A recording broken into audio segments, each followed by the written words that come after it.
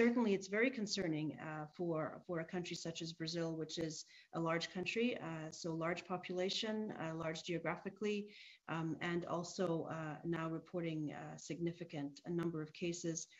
Because what's critically important there is to access to testing. It may be that even access to testing is not available everywhere. So again, as I mentioned earlier, it may be an underrepresentation of the number of cases. So the situation in Brazil is concerning and important for authorities there to also take notice of the public health emergency of international concern and the temporary recommendations and take action accordingly.